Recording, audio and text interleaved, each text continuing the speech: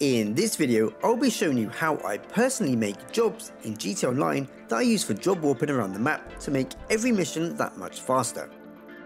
There is a very simple and quick way of doing this, and I'll explain how you can do it too. So without further ado, let's get to it. Here is a list of previous jobs I've created for job warping. I have one for each arcade I use, I have one for my auto shop, and I have loads of others for the Cayo Perico preps. I use these very often if I need to get around the map quickly. So the first thing you need to do is to create a job. To do this, you need to go into the pause menu, online, and down to Rockstar Creator.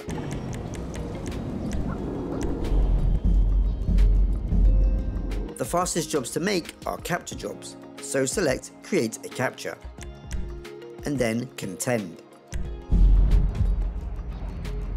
Now you want to give it a name and a description.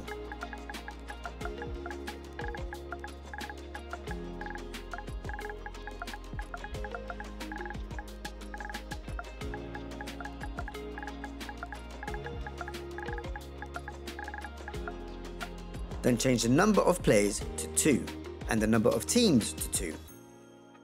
For team details, you just want to change the target score to 1 point for both teams. Then just make sure that first to win is set to 1 round. Now go back out and go to placement. This is where you'll place the trigger and therefore the job warping location. Now you need to take a lobby photo.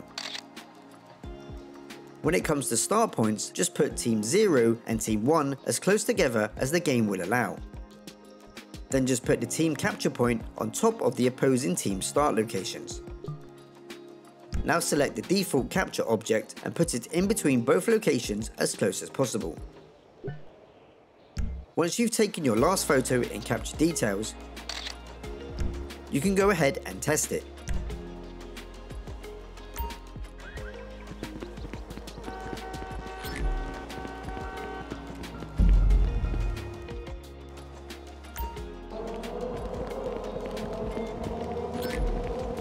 Hello, how's it going? Once both teams have been tested, save the job and then publish.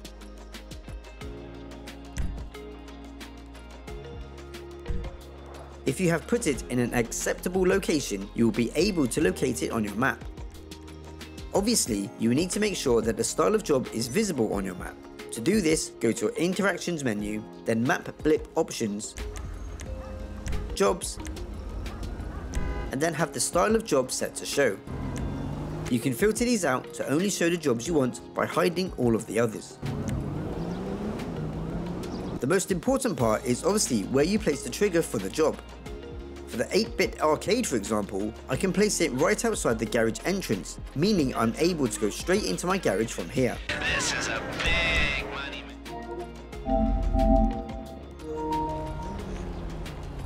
Can I have some money?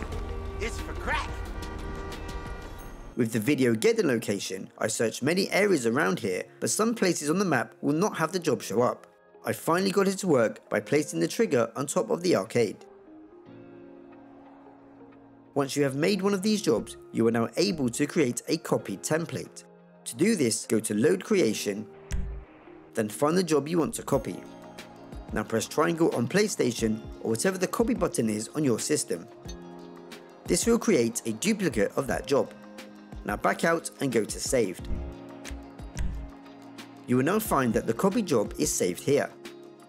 Once you open that job up, you can then go and move your place trigger icon to somewhere else you'd like to create a job warp. Now place your trigger, then change the lobby camera.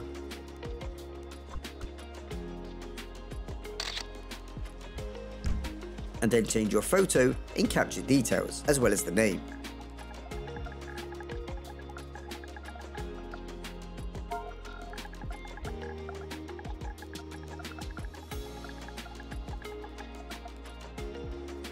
Back out and then go to test.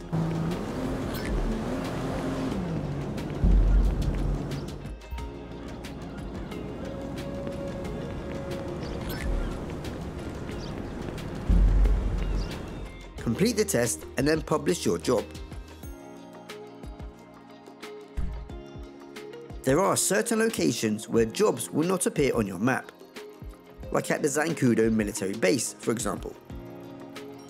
If you find your job not showing up on the map, simply go back into the job and change its trigger location until it does show up. Go back into a free mode lobby to see if it appears. You can now copy and edit this template as much as you want and place your job warping triggers around the map. If you're not sure how to job warp, I have made a separate video on exactly how to do that, so click the link in the top right corner or use the link I'll leave in the description. So if you found this video useful, please drop it a like and maybe consider subscribing for more. It's a boatload of diamonds. This is a big money. I'm BeatsDown and I'll see you in the next one.